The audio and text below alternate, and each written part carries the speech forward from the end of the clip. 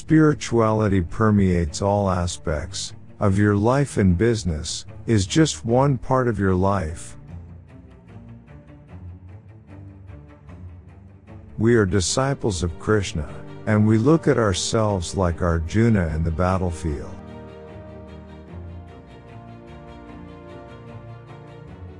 There are always highs and lows in life, but if you maintain an even keel, then you can take the right decisions. The internet can bring us much closer to the developed world.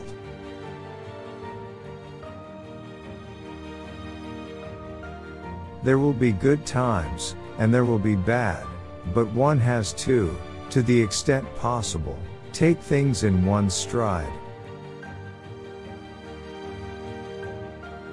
In any technology, one has to be very careful to ensure that it is good and has enough safeguards.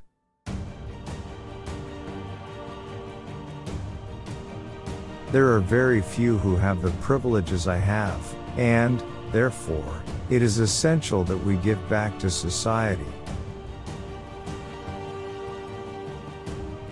In pharma or in information, you have to invest for 3 or 4 years, and then you start seeing returns.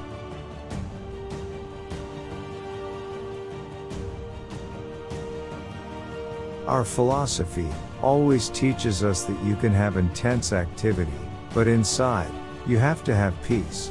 The office has to reflect that.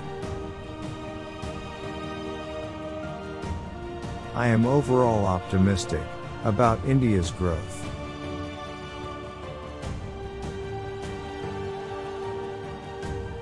People say values are expensive, but I say they create economic value.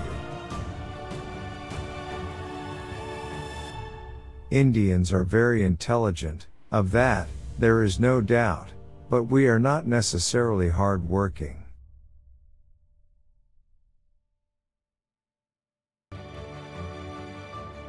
Disabilities and misfortune can make you stronger.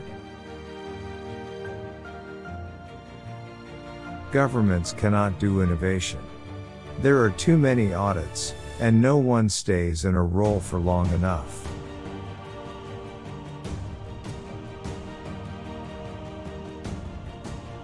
Innovation means taking risks, and that is where the private sector can play a role.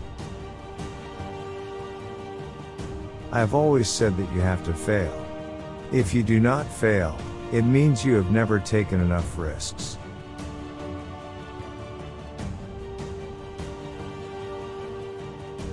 We've always been influenced by some of India's greatest minds.